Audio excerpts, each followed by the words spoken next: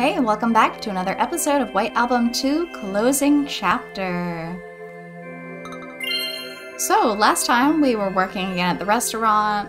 We ignored Takeya's warning about the party. So dumb. I'm still so mad about that. And now it seems Haruki's a little bit worried now that it's too late and he offered to cover for someone during the time of the party. So, we'll see how this goes. It'll take about 30 minutes for the night shift guy to get here. Heading straight to Shinjuku after that will take another 30. An hour later would mean it'd be 9. It'd still be pretty early at night. I'll definitely make it in time. Make it in time for what? Kitahara-senpai? It's all Takeya's fault. It's all because he made that stupid, prophetic announcement that, despite having nothing to back it up, is still more than capable of making me worry. There's no way they'd use drugs, right? It's just a party of university students. Wait, hold on. I think there might have been a similar party at one of the local universities that was involved in a crime like that. Or am I remembering things wrong?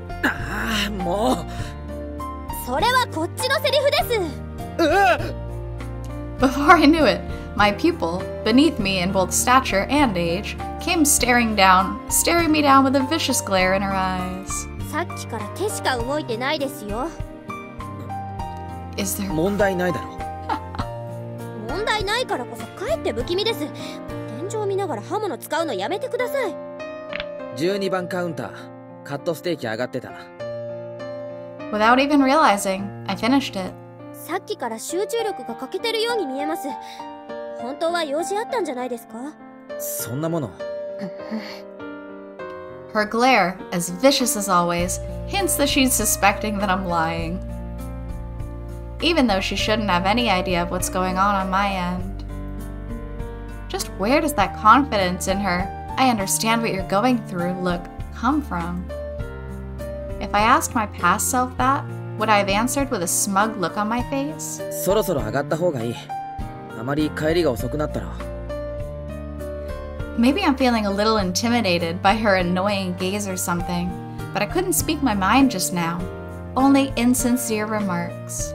チーフが2人ともいなくなったのに、明らかに足りない人数で回してるのに。私、戦力的にそろそろマイナスにはなってないと思うんですけど。But the one Takeya referred to as female Haruki promptly dismissed everything that just came out of male Haruki's mouth. ご両親は？もちろん OK もらってます。私、親に信頼あるんですよ。今までが今までだから。だろうね。どうせ冬休みは遅番も入れる予定なんです。この程度の時間なら平気です。そうか。そんなことよりも今は先輩の方こそしっかりしてください。何か問題があるならそろそろ上がった方が。悪かった。今からは集中する。だからこれ12番カウンター。Aw, I thought she was gonna cover for us. 大丈夫だよ。何もあるはずないから。Oh, Haruki, you better be right. ああ、小木曽ちゃん、来週初滑りに行こうぜ。もう稲山の方とか降ってるみたいだし。でも私、スキーもスノーボードもやったことなくて。教える。泊まりがダメだったら日帰りでもいいし。俺の車8人乗りだからみんなでさ。でも今年まだ雪見てないんじゃない？嫌いかな雪。名前にもついてるのに。雪はどうしてもダメ？だったらスキーじゃなくてもいいよ。どっか遊びに行かない？どっか行きたいとこないかな、小木曽ちゃん。なんだったら泳ぎに行くってのもありだよ。そうそう。こいつの家ハワイにコテージ持っててさ。去年も正月にみんなで。温泉。え？雪と温泉がいいかな。温泉？That is an odd thing to say to a stranger. どんどん積もっていく雪を窓越しに眺めてたり、空から降ってくる雪を露天風呂から見上げたり。なんだか若くないですよね。やっぱり私、皆さんとは趣味が合わないかも。そんなことないって。たまにはいいじゃん、温泉。そうそう、いい意味で渋いっていうかさ、結構面白いかも。なあ、じゃあやっぱ稲山でいいじゃん。あそこ温泉あるし、雪も積もってるし。その代わりスキーなしな。温泉使って酒飲んで、みんなで雪見てまったりと過ごすのが趣旨だからな。じゃあすぐに宿当たってみるわ。1泊2泊。混浴な。Oh, I love that. His little whispers. なあ、来週末でいいかな、小木曽さん。はい。行きたくない。Oh. はあ？温泉なんて二度と行かない。雪なんか大嫌い。小木曽さん？ごめんなさい。私何言ってるんだろう。いや、いいけど。ちょっと外しますね。なんだか酔ってるみたい。ああ。Awkward. Although I'm glad she got out before they made that plan. That's scary. あれ？小木曽さんじゃないですか？ Wowzers. Who is that? 珍しいですね。こういうところに出てくるの。いつもは温かいけれど、相手が医学部なら OK ってことですか？ And she's really rude. 覚えてませんか？まあ、そうでしょうけどね。私のことなんか、いつも眼中になさそうでしたし。ごめんなさい。同じ学部の人だったかな？何年？柳原友って言います。1個下の。これで思い出していただけました？柳原友さん？ごめんなさい。やっぱり、付属の頃のことは綺麗さっぱりですか？軽音楽同好会とか、いろいろ出し抜いてくれたくせに。軽音楽同好会？やっぱりあれですか？いじめっ子はいじめてた相手のことなんかまるっきり覚えてないっていうやつ。 What is she even talking about? Was she just one of the rivals for the beauty pageant or whatever?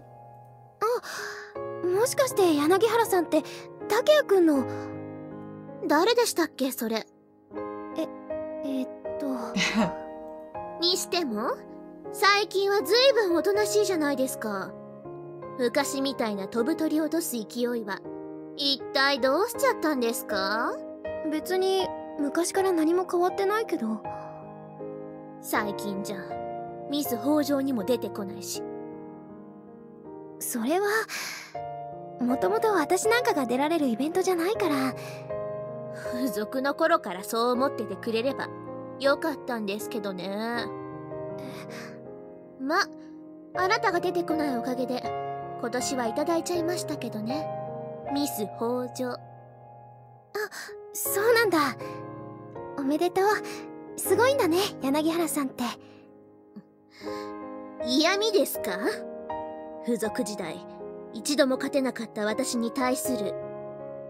そんなつもりは。何？やっぱり変わりましたね、小木曽さん。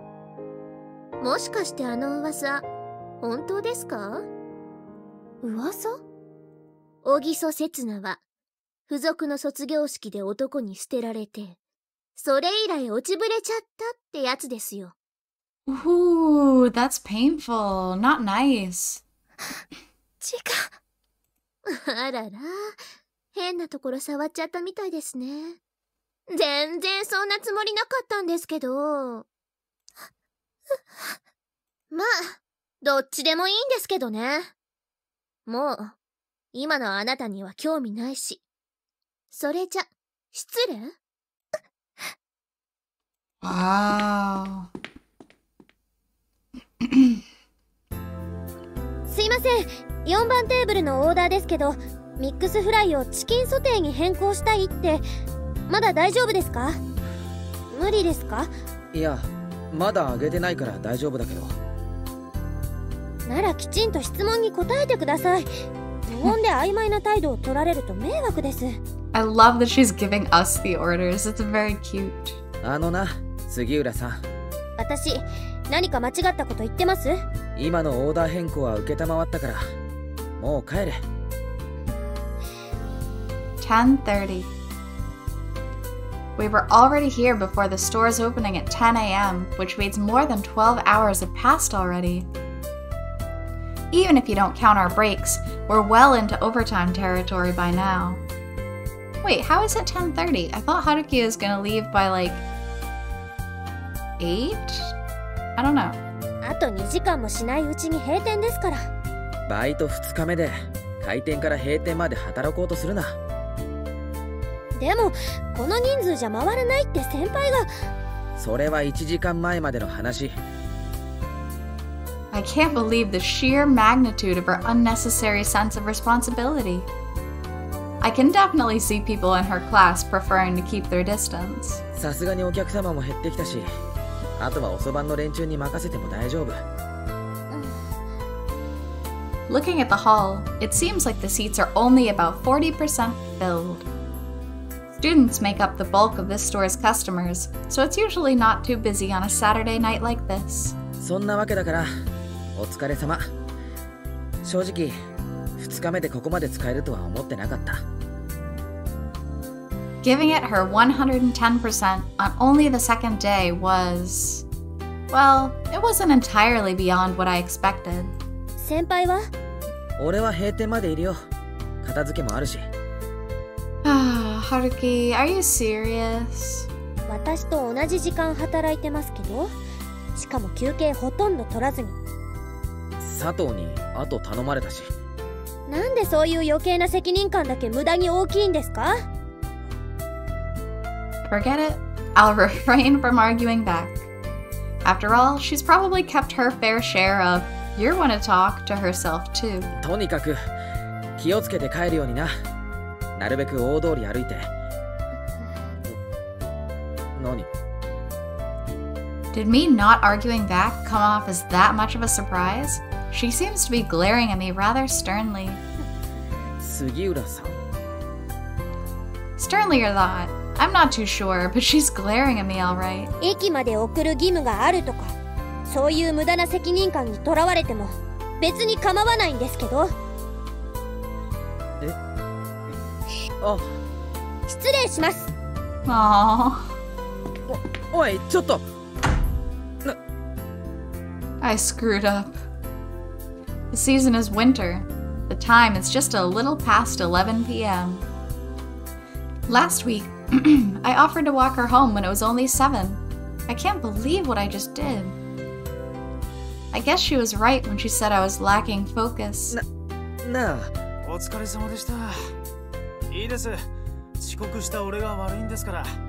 片付けは全部やっときます。Well, that's why we're here so late. He was late. As I turn toward the kitchen, a dependable but frail voice answers me. すまん。 If you have any complaints, please direct them to the substitute manager.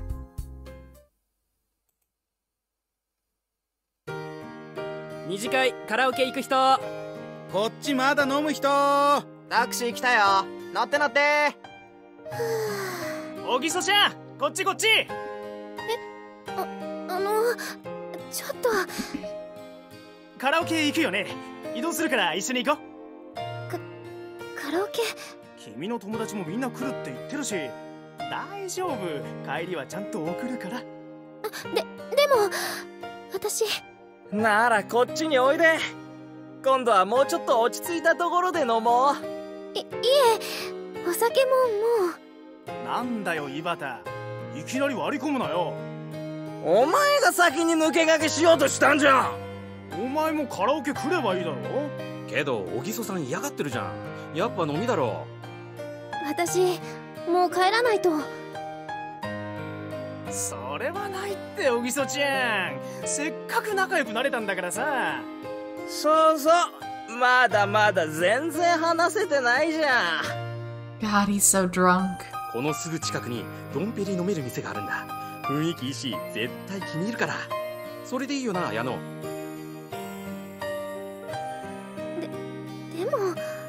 わかったわかった。とにかく移動しよう。ほら、こっちこっち。ああ、そのタクシーこっちね。さ、乗るよ、おぎそさん。 Somebody help this girl. Oh my god, where's Haruki? Did he not make it in time? 待たせた。 Oh my gosh. 待ってません。 No, Haruki. Oh, I'm upset. I hope she's okay. I'm really worried about her now. Ugh. Bad taste in my mouth now. Even after her 12-hour shift, Sugiura Koharu is still her energetic but irritable self. After throwing a shout and a glare my way, she starts silently heading toward the station. Perhaps of her trust in my excessive sense of responsibility or something, she walks off without looking back even once. And I, of course, living up to my title of having an excessive sense of responsibility, match her quickening pace.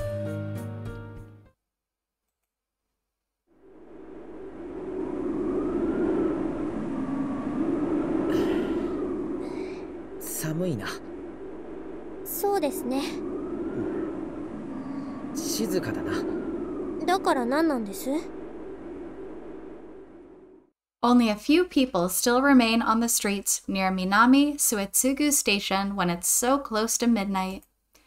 The rather desolate atmosphere certainly adds to the chill on this cold winter night. 本当にこれからもやるつもりなのか、おそばん。This kind of road, this late at night, during this season. It might be fine for a guy or an adult, but it really isn't a place for a young girl such as herself to be walking through. やりますよ。少しでも長い時間働きたいですから。But she rejects all of my worries with just a couple of words. なんでそんなに無理する必要があるんだ？冬休みの間に目標額を達成したいんです。貯金と合わせて20万用意しないと。20万ってヨーロッパにでも行くつもりか？よくわかりましたね。スペイン、イタリア、フランス、8日間の旅です。Cool. 正解を引き当てておいてなんだけど、どんだけブルジョアな卒業旅行だよ。私もそう思いましたけど、一緒に行く子たちに熱海でいいじゃないって言ったら、一瞬で却下されました。せめて、北海道か沖縄を妥協点にすべきだったな。友達の家、どこもお金持ちばっかりで、ちょっとだけ入る学校を間違えたかなって思いました。Oh, she's trying her best. わかるさ。一応、3年前の卒業生だし。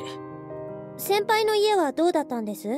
周りに比べたら、普通だったんじゃないかな。After all, a person close to me was the daughter of a world-class pianist, compared to me being a bastard child of a prestigious family from Okayama. そういえば、バイト掛け持ちしてるって言ってましたね。先輩も結構苦労してるんだ。Seeing you taking my words at face value stabs at my conscience a little. まあ、そういうわけで、クラスでも少数派の中流家庭の一人娘は、こうして陰で頑張らないといけないわけです。If I remember correctly, there were also people around me working hard while hiding it from everyone else. But that might have just been a special case. というわけで、何か反論は？それでもやっぱり、遅番はやめた方がいい。こんな時間に一人で帰るなんて、やっぱり危険すぎる。The peaceful atmosphere we'd maintained up to this point scattered in an instant, thanks to my purposefully dense comment, leaving us once again faced with this season's unrelenting wrath. それはつまり、今後は送るつもりはないって、そう言いたいんですか？ I mean, we're not even working there. What do you mean by that? And of course, it naturally follows that she, whose relationship with me is already a little delicate to begin with, would take offense to what I just said. 別に私、最初から送ってくれなんて頼んでません。余計な責任感も心配も無用です。ですから余計な介入もなしに願います。面倒とかそういうんじゃなくて、さっきまでの同情的な態度は何だったんです？どうしてそうやって一度持ち上げておいて。送ることが不可能なケースもあるだろ。例えば俺が来なくなったら。辞めるんですか？アルバイト。We're not even working there. It was just like a 2-day thing. From her reaction, I can tell that that particular situation never once crossed her mind. もともと単なるヘルプだし、杉浦さんが一人前になるまでって約束だった。つまり今後はどうなるかわからないから、なるべく早番だけで。それこそ私の勝手です。え？同じ職場にすらいない人間に心配される言われはありません。失礼します。ちょっと。もう遅れなくなるんですよね。でしたらここでお別れです。さようなら。今は送ってるだろ。妙な解釈してすねないでくれ。すねるとか子供扱いしないで。子供扱いされたくなかったら走るな。On our way home, under the freezing sky, Sugiura Koharu has been irritated the entire time, and with what just happened now, her mood took yet another turn for the worst. それじゃ失礼します。ちょっと待って杉浦さん。何ですか？急がないと次の電車が来ちゃうんですけど。君、運動部。In the end, I only managed to catch up to her after we got to the station's entrance, which is where we were supposed to part. 夏まで公式テニスやってましたけど。通りでな。The difference in our rates of our breathing is not a result of our difference in age, but rather just the difference between a sports club member and a former recreational club member. ところでさ。息を整えてからにしてください。そのくらいは待ちますから。悪い。Well, whatever the reason is, it wouldn't change the difference between our current conditions. どこで降りるの？峰ヶ谷ですけど。By the time I caught my breath, the next train already passed us by. そこからは歩き？ええ、15分くらい。そうか。なら家まで送る。Wow. 結構です。峰ヶ谷周辺は結構寂しいし。毎日通学してますから知ってます。今何時だと思ってる？いざとなったらタクシーだって拾えます。まだ話は終わってないだろ。さあ行こう。Even so, I can tell that she still has some things to say to me from the fact that she let that train go. I really need to settle this little conflict between us. After all, we've been stuck in this endless loop of arguing, making up, and then arguing again for about half a month now. If I don't put a stop to it, it might start weighing her down emotionally. 私に構ってるよりも、もう少し自分の心配事を優先したらどうですか？ But naturally putting a stop to everything as soon as she sees me trying to settle things, as if she was waiting for that exact moment, might just be a part of who she is. 別に心配事なんて。また時計気にしてますよ。これで今日私が見ただけで8回目。11:10 p.m. 次の電車の時間を確認しただけだって。本当は何か用事あったんじゃないんですか？それもかなり大事な。それは今ここでは関係ないから。ほらそれです。何が？人にはこれだけ干渉しておいて自分には触れてほしくないってその態度。人が踏み込んでこようとすると狙ったようにブレーキかけるじゃないですか。美穂子だけじゃない、私にだって。No, I misjudged her. 人にそうであってほしいって思ってる姿が自分には全然当てはまってない。気味が悪いくらいに別人。 Her real personality isn't as superficial as that. だから私あなたが何考えてるかわからない。理解できない。俺のことなんか理解したってしょうがないだろ。人のことをあれだけ理解しようとするくせに、余計なおせっかい焼くくせに。Worrying about complete strangers, and even going so far as to help out someone you hate. An obnoxious meddler. 前に先輩のお友達が言いましたよね。私と先輩は似てるって。似てないよ。だったら私が今先輩にどうしてほしいのか理解できるんじゃないでしょうか。だから似てないって。Firmly holding on to your own beliefs, not letting anyone or anything sway you from them. A sense of absolute justice, blind to the opinions of others. 話し合いたい？いいですよ。ただその時はお互い本音でお願いします。どうして君はそうやっていつも自分の考えを押し付けようとするんだよ。先輩のことを知るためです。自分にとってわからない人でいてほしくないから。バカバカしい。そんなことに何の意味があるんだよ。そこでそうやって突き放す人に安心して頼ることができますか？そんな人の忠告聞く気になんかなれますか？ What a girl. 先輩はどこか変です。おせっかいだったり厳しかったり優しかったりするくせに他人行儀だったり臆病だったり冷たかったりする。That's actually super accurate. Koharu's pinned us really well. 普通だろそんなの。私の近くにいる以上そういう態度は改めてもらわないと困ります。どうして君が困るんだ。関係ないだろ。気になるからです。先輩に興味を持ってしまうからです。 What? With an irritated glare, the girl before me emits a strong air of hostility. I wonder if she fully understands all the ways one could interpret what she just said. Oh my god, is that our cell phone? 鳴ってますよ。 Pick it up, pick it up, pick it up, pick it up, pick it up! Be it her determination to get the truth out of me, or my uncertain desire to stop her from crying, both dispersed with the arrival of my phone call.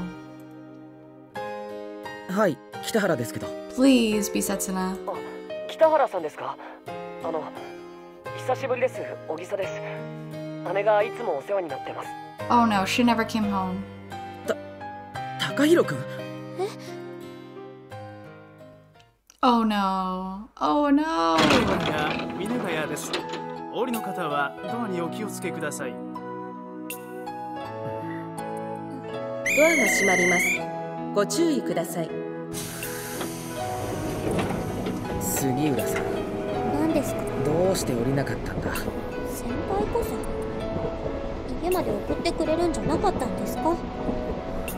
すいません。今のは嫌味でした。いや、俺の方こそごめん。家まで送るって言っておきながら。Takahiro-kun sounded almost apologetic during the phone call. He also didn't seem worried at all about his sister's whereabouts. He merely listened to his parents, who were worried after not being able to reach her cell phone, despite it being an hour past her curfew, and contacted the first person that came to mind. けど、さっきから言ってるだろ。別に杉浦さんまで一緒に探しに行く必要は。クラスメートのお姉さんなんです。私も心配なんです。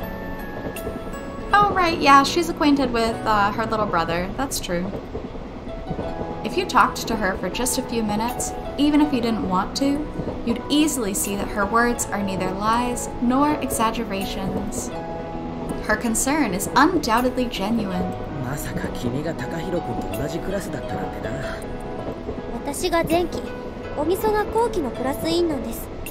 そういうわけでそこそこ話はします。そうだったんだ。例えば取材と称していきなり学校に現れた卒業生が実はお姉さんの彼氏だったなんていう世間話とか。